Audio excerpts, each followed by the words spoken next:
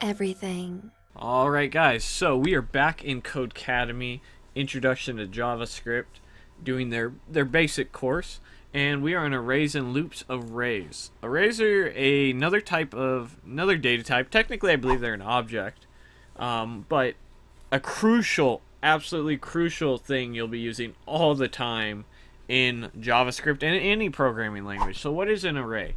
An array is basically just a list of a list of data. So there's you'll see right here, repel into class, you'll separate it by a comma. This would be index 0. This would be index 1, index 2. So arrays go based off start at index 0. So make sure you code for that later on. Let's go ahead and jump right in though. So you would create it simply like any other variable. So we're gonna start a variable and we're gonna call it bucket list. And we're going to set it equal to an array of 3 strings inside. So in my example, we're going to say 100k subs. That's on the bucket list. We'll also say menage a trois. No, 24-hour coding stream. And then we're going to say 500 Patreon Patreon supporters. We'll put that on there. So we have 3 things in here. Index 0 is our 100k sub goal. Index 1 is our 24-hour coding stream, and then index 2 is our 500 Patreon subscribers. Now let's go ahead and console.log this out. So we can log out the values just by calling the variable and printing out like we would anything else. We'll get a list of our stuff. So this is everything that's in there. Cool. Arrays are denoted by these brackets as well, if you haven't noticed. Now, say we only wanted to select a single item from the array, we can do that as well. So let's create a variable called list item. And we're going to go ahead and set it to the first item of the array, or index 0. So we're going to say bucket list. And again, we have the brackets with our array. And we're going to say bucket list 0. And then we want to go ahead and print out that first item. And we can do it like so. Just going to run this. So there's our 100k subs first item. Now, we want to go ahead and reset that value. We can do that as well. And we'll target list item. And we'll reset it equal to bucket list to the third item or the second index spot.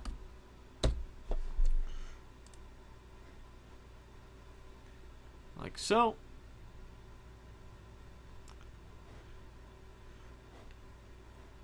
Alright, and then we'll go ahead and log that out. So we'll console.log one more time the list item to get the third item out, or their second index spot. So 500 Patreon supports. Probably should be supporters. Try to log the item at position 3 to the console. Oh, excuse me. They want us to log out the third item, or the index 3.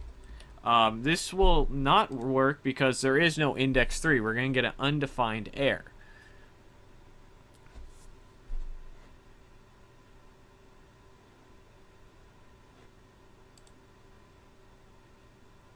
I'm not quite sure what's going on here. This should work just fine.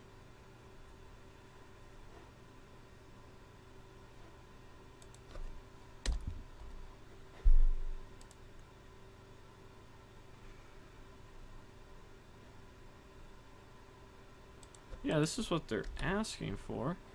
Now set the list item variable to the third item in the bucket list. The third item in an array will be at position 2, yeah. Try to log the item at position 3 to the console. We're doing that.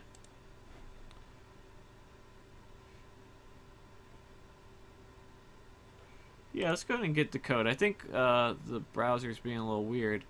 Oh, I see what's going on here. They wanted us to actually set the list item value to the third position and then reset it. Sorry about that. A little bit of misunderstanding of the instructions. So let's go ahead and create list item, set it equal to the first time. Alright, we gotta start all over. So we'll do list item. So we'll do var list item, and then we'll go ahead and set it equal to the first item in the array, which is bucket list 0. That should solve that. Then use console to print out list item. We have to go one by one here. I think so. Go ahead and run that.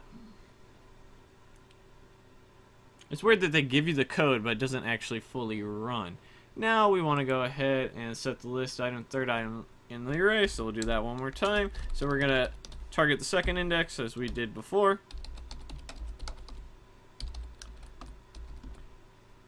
That'll be good. Go ahead and run that. So we should... Oh, they're giving their examples now. And now we just want to go ahead and target list item, and we want to set that equal to bucket list third index that doesn't exist or is undefined at this point, rather.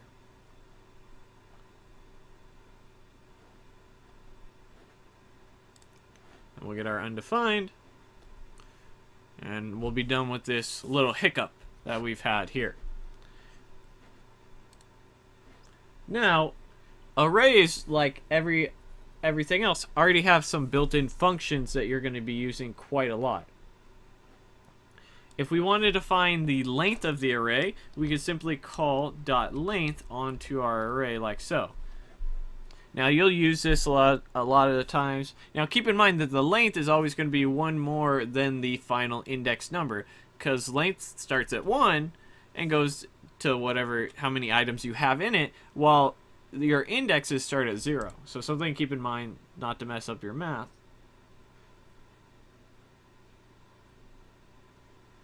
Find the length of your... Oh, excuse me. This needs to be our bucket list. There we go. So the array then dot length. So we have a length of 3. 1, 2, 3. And it goes up to index 0. Or index 2 in this example. Now, say you want to add some things to an array. It's pretty simple. All we have to do is say bucket, the array, and in this case bucket list dot push. This will actually add the item to the end of the array. Push adds the item to the end of the array to this third index spot, and then a fourth index spot, and so on and so forth. So we'll go and just put hello, and then we will go ahead and do bucket list dot push, and then we'll put world as the second one in here, and this will add it to the end of the array. Let's go ahead and run this. So now we have a length of 5 because we've added 2 items to our original 3 index spot. And just to check that everything is good and it's added, we'll go ahead and console.log it out, and you'll see our 5 values. 1, 2, 3, 4, and 5. Cool. Now say you want to remove the last value of an array, you can do that using the pop method. So to do that, just as simple as push, no parameter to include, you just simply do pop and it'll remove the last value. So our world will not be in there anymore and hello will be the last value. Push, you supply something to add to the array, pop will to the end of the array, pop will remove the last value on the array. Definitely a crucial part of arrays. Now what did we learn here? We learned that arrays are lists. We learned that they start at index 0. We learned that we can get the length of it, which is always going to be 1 more than the last index. And we also learned that you can add on to the end of the array using push, and you can remove the last item of the array using pop. So I hope you guys found this helpful. As always, thank you for the support. Don't forget to like, comment, and share, and support me on Patreon. It's appreciated a ton. And keep up the grind. Keep up the hard work. I know this is an introductory thing, and if you're struggling with it, it gets easier. It'll start to click eventually. Good luck, guys. Thanks for watching. I'll see you in the next video. Thanks for watching the video. Special thanks to our sponsor, Dev Mountain. Definitely check them out at devmountain.com. If you're looking for a bootcamp that's in front-end development, iOS, or UX, go ahead and give them a shot. Tuition includes housing, so you can get up and go and fully immerse yourself in the program. As always, thanks for watching. I'll see you guys in the next video.